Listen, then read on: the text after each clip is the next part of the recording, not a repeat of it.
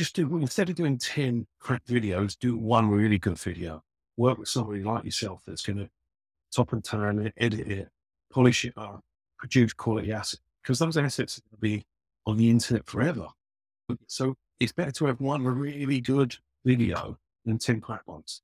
So And that, that I doesn't need to be do perfect. genuinely think to really. That doesn't need to No, be perfect. It there's needs to be- There's a level above doing it yourself. Yeah. Before getting to enterprise Yep. polished video editing, which I see a lot of people stressing about. Getting it out there is better than not getting it out, but it doesn't need to be perfect. It does, to your point, however, need to be of a There's- certain standard. Yeah, there's the guys that think you, which is like, they do hashtag GST and get shit done.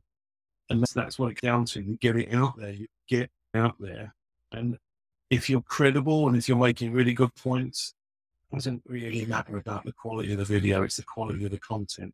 However, it needs to be edited. You want an intro and an outro or something like that. You want a decent introduction. You want to get some guidance on that.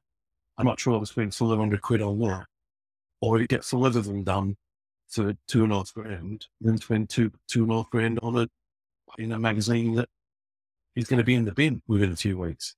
Those videos are going to be out there. You can stagger them over 4 or 5 months, and you've got a really good basis for your content.